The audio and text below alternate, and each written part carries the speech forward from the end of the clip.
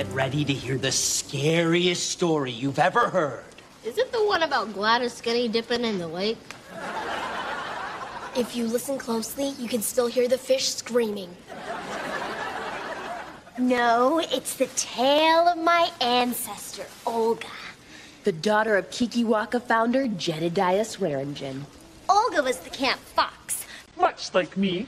This story just went from scary to delusional. But Olga loved another counselor, Roland, and they used to meet in secret at the tool shed. Nothing says romance like rat poison. Roland would bring Olga candy, and they would signal each other with a whistle. That's a good idea. Our duck calls draw way too much attention, specifically from ducks.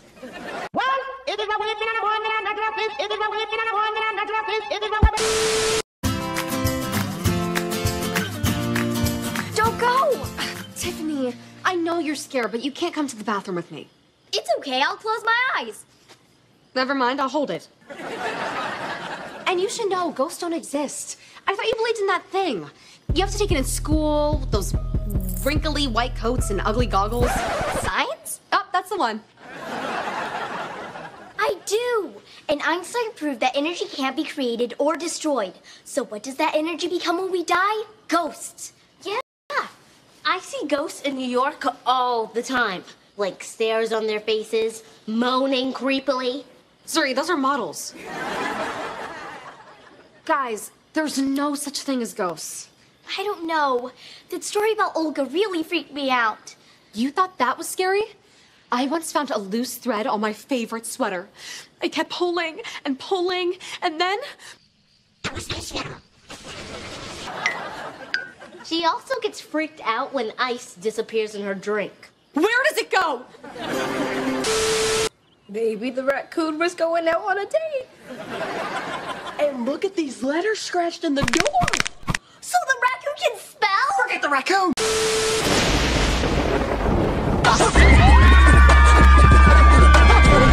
Olga's here and she's gonna start eating campers! This is horrible! Wait, just campers, right?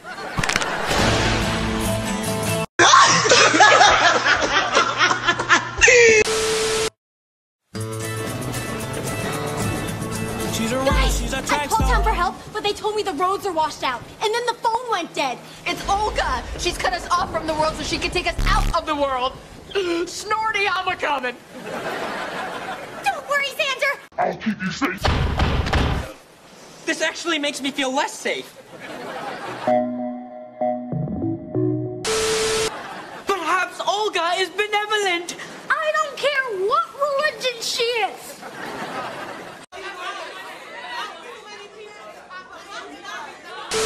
She's gonna kill us.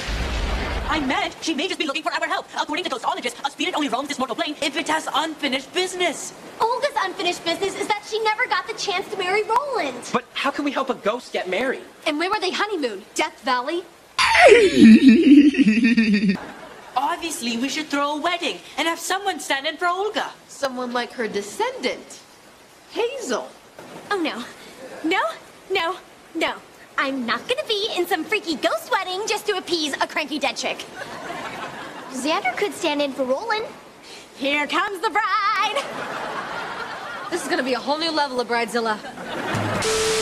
And my son, that's why I be like, chat.